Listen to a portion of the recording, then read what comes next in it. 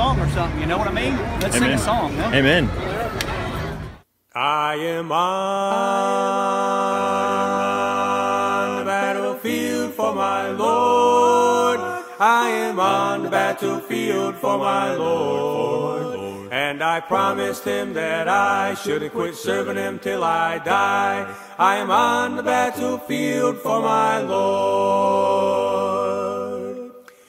I was alone and idle. I was a sinner too. I heard a voice from heaven saying there is work to do. I took the master's hand and I joined the heavenly band. I'm on the battlefield for my Lord. I am on the battlefield for my Lord. I am on the battlefield for my Lord. And I promised him that I shouldn't quit serving him till I die. I'm on the battlefield for my Lord. I left my friends and kindred, bound for the promised land. The grace of God upon me, the Bible in my hand. And in the highways I trod, crying, sinners come to God. I'm on the battlefield for my Lord. I am on the battlefield for my Lord. I'm on the battlefield for my Lord. And I promised him that I shouldn't quit serving him till I die. I'm on the battlefield for my Lord. I am on the battlefield for my Lord. For a long time I traveled down along lonely road.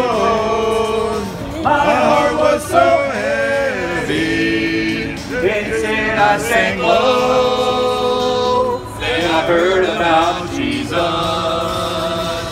What a wonderful hour.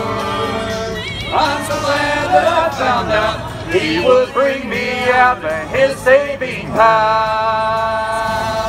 Thank God I am free, free, free from this world of sin. I've been washed in the blood of Jesus. I've been born again. Hallelujah, I'm saved, saved, saved by his wonderful grace. I'm so glad that I found out he would bring me out and show me the way. Like a bird out of prison that's taken its flight. Like a blind man that God gave back his sight. Like a poor wretched beggar that's found fortune and fame. I'm so glad that I found out he would bring me out through his holy name. Thank God I am free, free, free from this world of sin. I'm washed in the blood of Jesus. I've been born again. Hallelujah, I'm saved, saved, saved by his wonderful grace. I'm so glad that I found out he would bring me out and show me the way. I'm so glad that I found out he would bring me out and show me the way.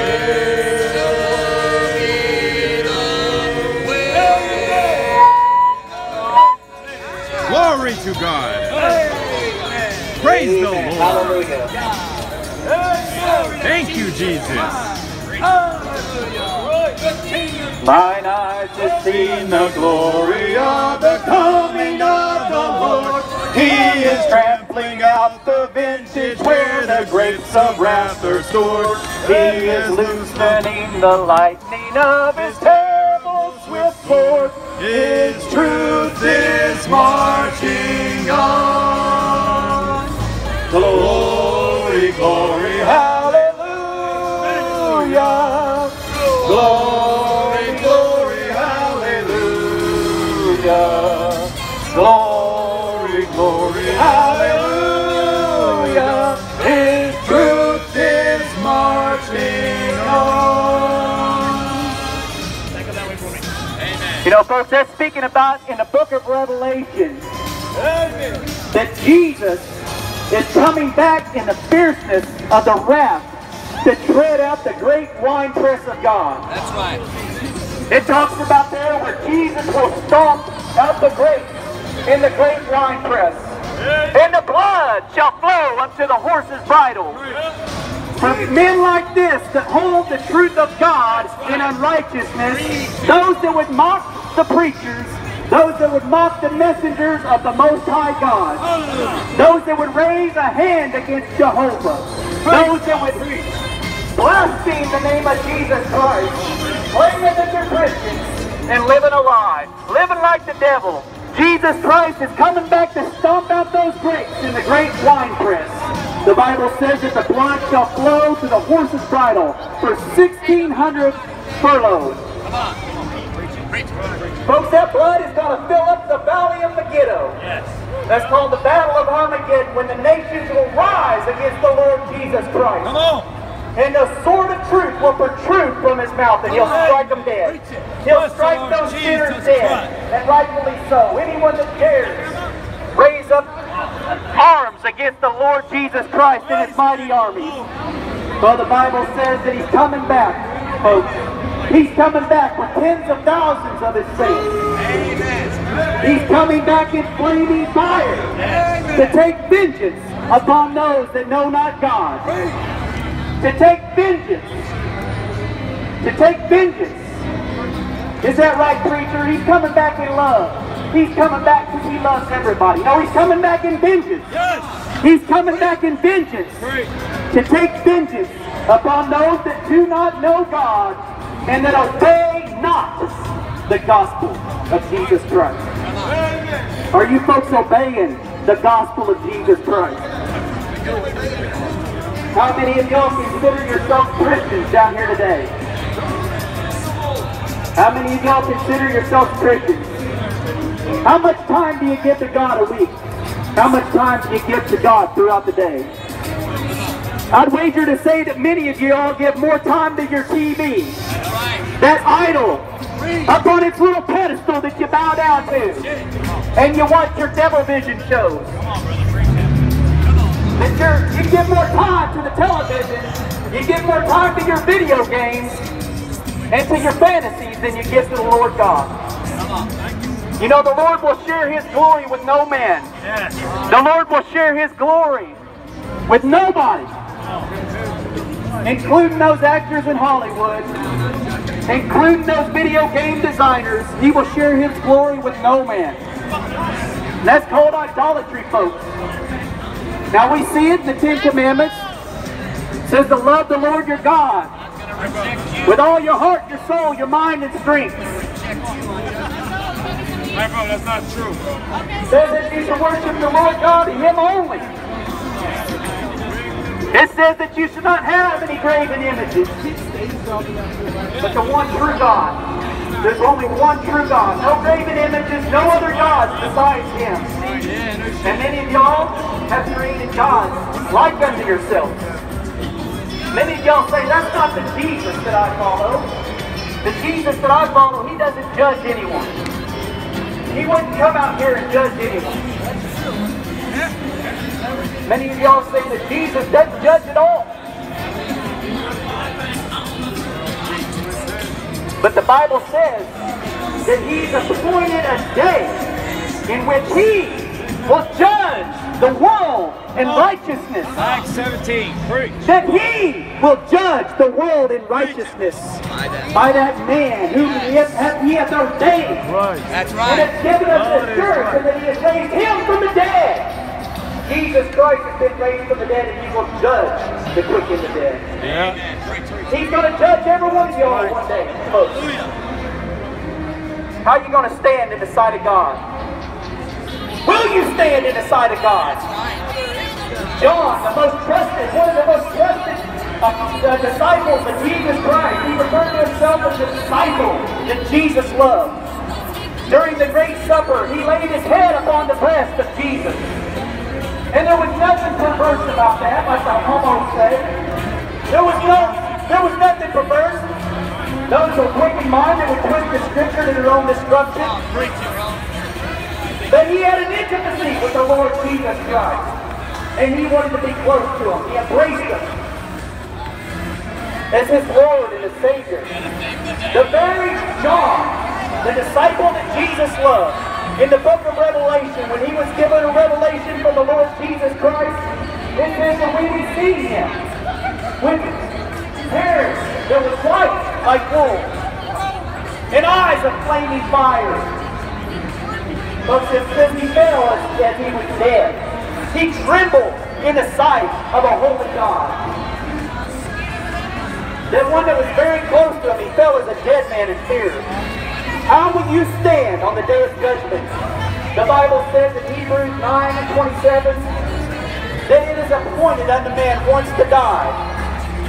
Once to die. And after this comes the judgment. You will stand in judgment. And I say that term loosely. For you will not stand, but you'll be on your face. Prostrate before a holy God, trembling with fear. Amen. Many of y'all say, I don't believe in this God you believe in. Sure you do. Look at creation, folks. It testifies that there's a creator. That's right. The fool is saying that heart there is no God. You believe in God, but you hold the truth in unrighteousness. And you'll all stand before him one day in judgment. To give account for every thought, every word, every deed. He's going to call everything into account, folks. Even those things that you think you do in secret. And you're going to lie prostrate before that holy God. You're going to tremble. The Bible says that the devils believe and they tremble. At the name of Jesus Christ, they tremble. Glory to God. You're going to come under judgment of God. The Bible says about God in the book of Luke, where he says, bring forth therefore these mine enemies, and slay them before me. He said, bring forth therefore these mine enemies, that would not have me to reign over them. Many of y'all don't want anything to do with Jesus, because you're not ready to leave this life of iniquity. You enjoy your sin too much. Your drunkenness, your idolatry, your adultery, your fornication, sex outside of marriage. That you're willing to give up the whole ocean for one drop of water. For this little short season of life. James says, what is your life? It is even a vapor that appears for a little while and then is gone.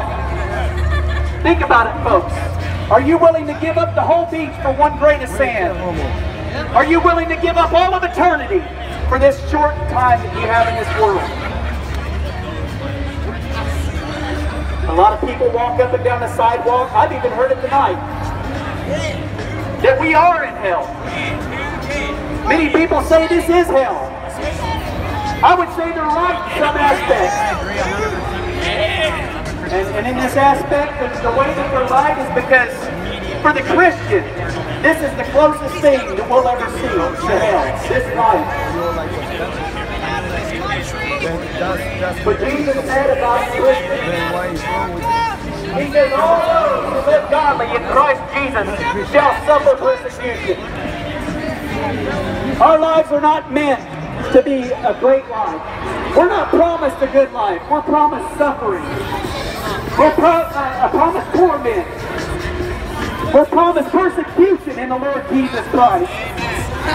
But we'll lay it all down and we'll deny ourselves to take up our cross of suffering and follow Jesus. Amen. Are you willing to lay down your life, to deny yourself the pleasures of this world, and take up your cross and follow Jesus? Because I tell you what, folks, if you're not willing to deny yourself and to follow Jesus, then you'll not have a part in the kingdom of God. You know, folks, the Bible says that God has given him a name. A name which is above every name. That at the name of Jesus, not the name of Buddha, Not the name of Christian. Not the name of Ron L. Hubbard or Ellen White,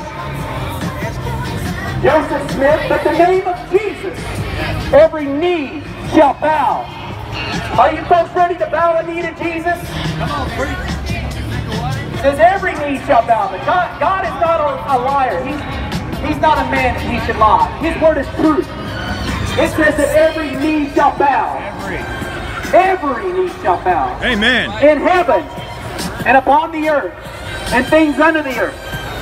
And every tongue shall confess that Jesus Christ is Lord. Amen. To the glory of God the Father. So folks, it goes without saying that God's word is true. And it says every knee will bow and every tongue shall confess. If you've not done it in this life, you will do it when you are before God on that day of judgment. And it's going to be too late. It's going to be too late. Now is the day of salvation. Not tomorrow, not in eternity, not on the day of judgment. Now is the day of salvation. Today is the day to repent. To put your sin behind you. To turn away from sin and turn to the Lord God. To repent towards God and put your faith in the Lord Jesus Christ. That's what your life is. That's what your life is. It's a joke. Life's a joke. Problem is, folks, as many of y'all, you keep putting this off. You keep putting it off. You're a joke and your life's a joke. Y'all don't, you don't even think about eternity. You don't even think about when this life is going to end. That's right. You think you've got another 75 years. That's right. But tomorrow's promised to no man, folks. You've not been promised tomorrow. There's a lot of people that were alive yesterday that are not here today. And right now, they could be in hell, folks. Many of your family members that have passed it going on, they're in hell today. As the Bible, I've got many family members that are in hell today. The Bible says, out of deep his own mouth, that wide is the gate, and broad is the way that leadeth to destruction. And many there be which go in thereat. But straight is the gate, and narrow is the way that leadeth to everlasting life, and very few will go therein. That means most people are in hell. A lot of people that were mocking the preachers out last week, or last month, last year, maybe when we were in Mardi Gras, maybe they were mocking us and they're not here today, but they're in a devil's hell. And they're crying out for mercy. But that time of mercy is gone. And the time of judgment is coming. So Lazarus and the rich man. So Lazarus, it says, died. And he was carried away by the angels. Because he went to the kingdom of God. He was carried away by the angels after he died. And then it speaks about the rich man. He had everything he wanted in his life. And the Bible says that he died and he was buried. God's going to kill you, sinner. He was buried. You're a dead man. So his body was laid in the grave. But then the next thing it says is that he, in hell, he lifted up his eyes, being in torment. His body was in the grave, but his soul was in hell. His spirit was in hell. And he lifted up his eyes, being in torment. And he said, Father Abraham, can you send Lazarus with a drop of water on his fingers to put it on my tongue, for I'm in torment in these flames. He was in pain, he was in torment. He had memories, he knew who Lazarus was. He knew that Lazarus in this life, he had nothing, while the rich man had everything. But all of a sudden the tables have turned. The tables have turned. For Lazarus, he must have been a righteous man. And he was in Abraham's bosom, while this rich man was in torment in hell.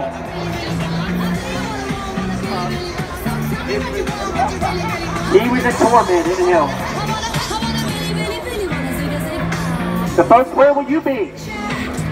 Will you take that last breath? Where will you be tomorrow? Tomorrow's not a guarantee to any of you.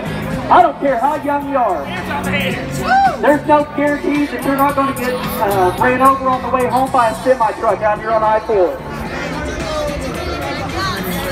There's no guarantees that you're not going to get crossfire. God's gonna laugh at you. Maybe a drive-by shooting. Who knows, folks? There's millions of ways that you can die. And people die every day. People die every second, folks. The number is staggering. Tomorrow's not promised to you. You keep putting off making a decision for Christ, thinking that you've got a long while yet. You can just enjoy this season of sin. The Bible says that sin is pleasurable for a season, and in the end it leads to death. You want to enjoy this season of sin. You keep putting off God and putting off God. Sooner or later, you're not going to be able to put off God anymore. Because you're going to be struck down, you're going to be destroyed, you're going to be laid in the grave, and the next thing you know is you're going to be before a holy God who's going to judge you for every thought, word, and deed. And if you've not been washed clean by the blood of Jesus,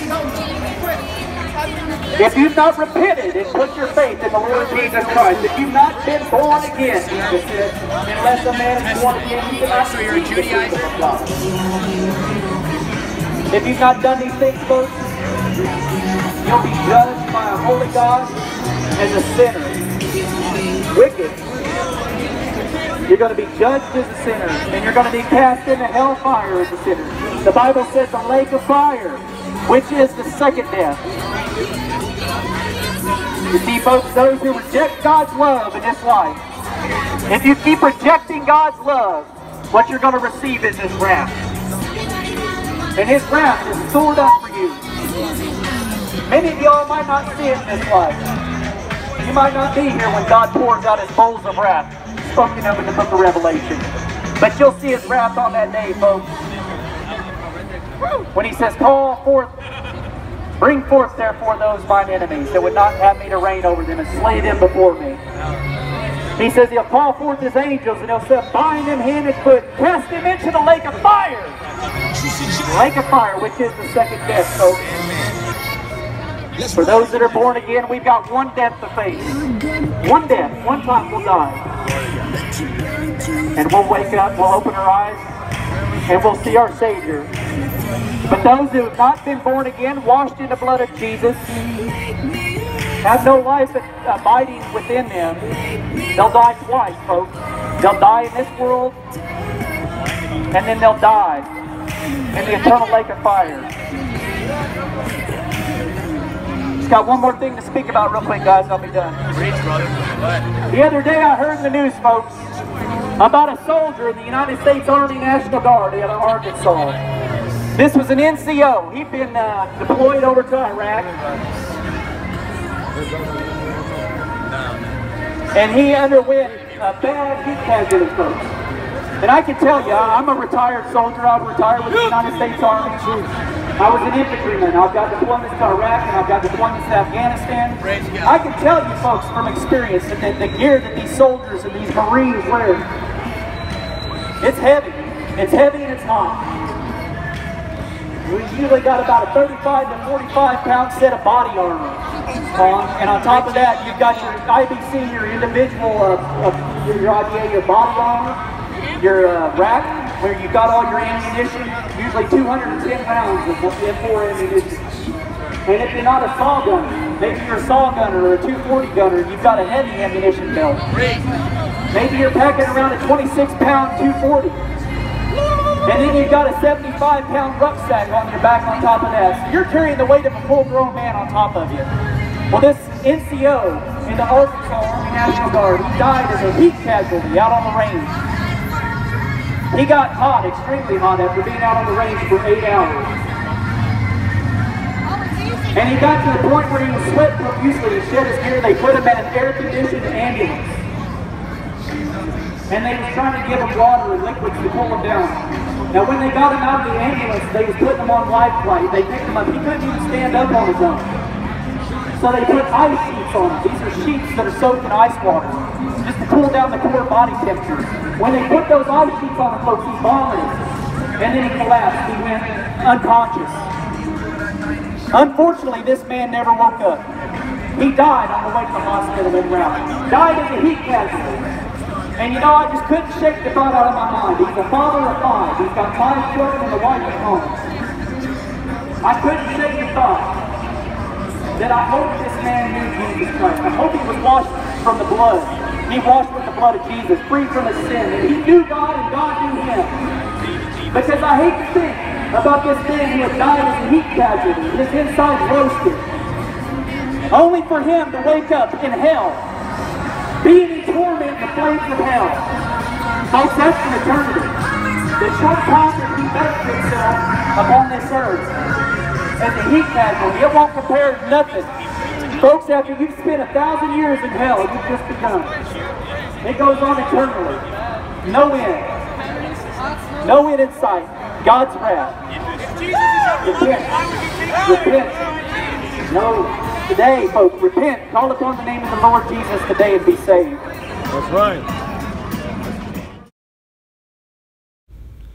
All right, folks, this was my last preach of the day, and we were nearing the end of the day.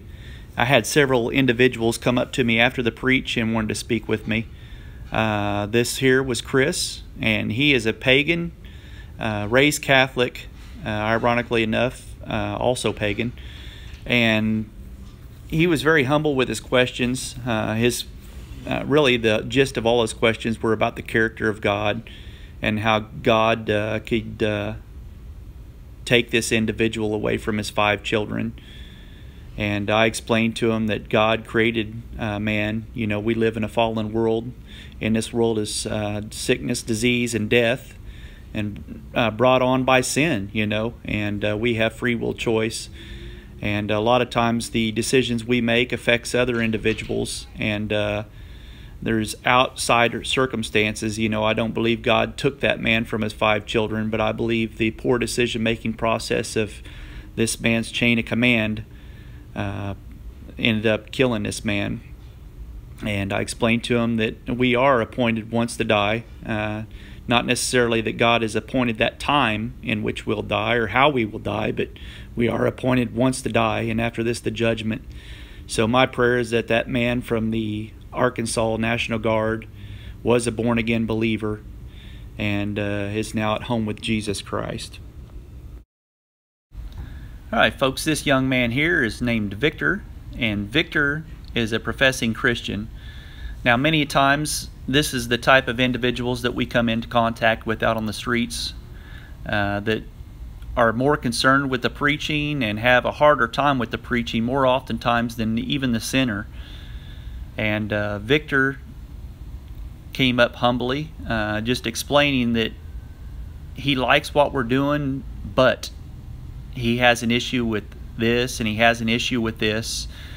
And I think it more than anything is just the preaching against sin. He feels like we're being judgmental towards sinners. Well, folks, Jesus could be considered judgmental towards the Pharisees and the scribes in the temple. You know, when Jesus told him, he said, "Woe unto ye, scribes, Pharisees, and hypocrites! How can ye escape the damnation of hell?" Now, we don't know by tone from the writing in the Bible how Jesus approached these individuals. We don't know that he was necessarily screaming and yelling at these individuals, but certainly his rebuke was sharp and it was to the point. And he didn't beat around the bush. He was very straight to the point and preached against sin. Luke 13:3 and Luke 13:5, that unless ye repent, ye shall also likewise perish. And Jesus said in John chapter 7, verse 7, when speaking to his disciples, he said, "The world cannot hate you, but me it hated, because I testified that the works thereof are evil." So Jesus did testify and preached against the wickedness of the world and the sin of the world. Hi folks, this is my last conversation of the day, and this was with Rick. I didn't have any video footage of me conversating with Rick, but I do have the screenshot here pulled from the video, and Rick is the individual on the right holding the red piece of paper. And that's because Rick was scribbling some notes or questions, I'm not certain which, but the Lord had put him on my heart, and I could see clearly that he was concentrating on the gospel message that I was preaching, along with Chris also. So folks, please keep these individuals up in prayer. Also along with Victor, because they all three came humbly, seeking for truth afterwards, and had some great questions. Now Rick is an agnostic, and in his worldview, that there may be a God, he just doesn't know for certain. And I appreciated Rick's honesty and his humility, and he was very graceful in his conversation. Now Rick is searching for God, and he's been searching for him for several years. He said at least for the last 2 years he's been studying intently, looking to the scriptures and the Holy Bible, also studying out the Quran, because he's searching for that higher power to know if there is a God for certain. And my advice to Rick was to continue to search. You know, even if he's searching the Quran, I believe as long as he's searching the Bible as well, he's going to find truth in the Holy Bible, in the King James Holy Bible, folks. There's no contradictions in God's Word, and His Word is truth. And I shared with him Hebrews 11:6, and that is, without faith it is impossible to please God. And he that comes to God must first believe that He is, and is a rewarder of those who seek Him diligently. So I believe that Rick is seeking Him diligently. He is a family man, and appreciate that conversation with Rick. Rick, if you're watching, God bless you, my friend. I'm praying for you as you continue to seek for truth, and I pray that you find it. And one day I hope to see you in the kingdom of God at the feet of our Savior, Lord Jesus Christ. So thank you guys for watching. This is a great event that we preached, and please keep these individuals up in prayer, folks. Long after the event's over, continue to pray. God bless. Do you drink deeply of Jesus? Will you come to the water of life? You will never thirst again. Let all who are thirsty come to Him.